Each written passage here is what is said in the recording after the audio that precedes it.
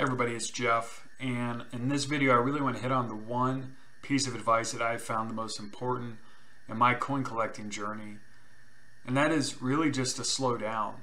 And when I say slow down, I mean slow down your purchases. I think every new collector, especially me, early, you have this unbelievable excitement. It's like you found this new incredible hobby you didn't know existed. A piece of history that maybe you grew up collecting coins and you got back into it, or maybe you're in it for the first time. But if you have a little bit of money and eBay makes it so easy to buy things, all the auction houses make it so incredibly easy to buy things that you get this little high. It's the endorphins that are pumped into your brain every time you buy something, the excitement of that coin coming in the mail, that you really end up buying too much. And not just from a financial perspective, do you buy too much, but also you just tend to buy junk early in your coin collecting career. And it took me about 1.5 years and a lot of money wasted to realize that I really only cared about maybe 5 or 10% of the coins that I actually bought. Ones that I happened to come across that were unbelievable, that I probably paid too much for, but I can't ever imagine selling. And all the rest of the stuff I just never really looked at that much. Maybe I wanted to fill a Dansko album, or maybe I wanted a short set and I just had to fill that particular slot of the short set. And I kind of just bought the first thing that I saw. And now what I do essentially is I say, okay, I can only buy 1 coin a month, no matter what. And I have a set budget.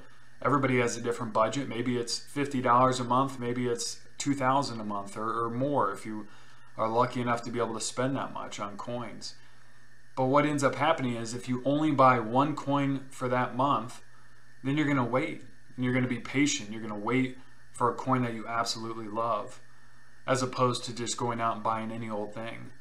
And that pickiness will actually be the best thing for you, because then you're going to be able to pick what you truly love and you're more inclined to keep it for the long run.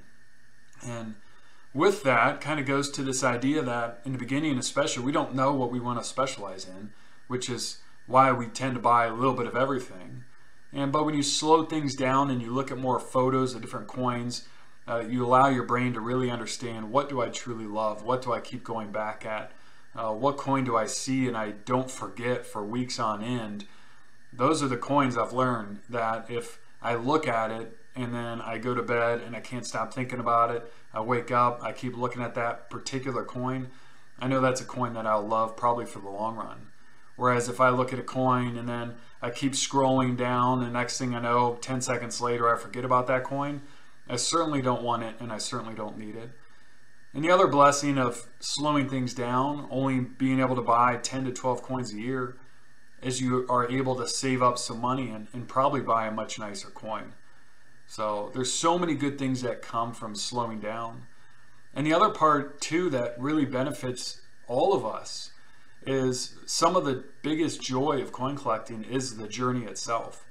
That we almost always think, we got to fill this album.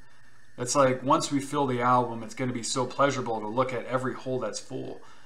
And not that that isn't an enjoyable experience, but one of the most enjoyable experiences for me is simply the joy of treasure hunting a coin that I know I'm going to love that's out there. So I would say that, in a nutshell, is the most important piece of advice I could give to any collector, at least the one that I carry the most weight in. And that is simply to slow down, because there's so many good things that come from slowing down. Thank you for watching. If you like this video, please hit that like button and subscribe to my channel. Thank you very much.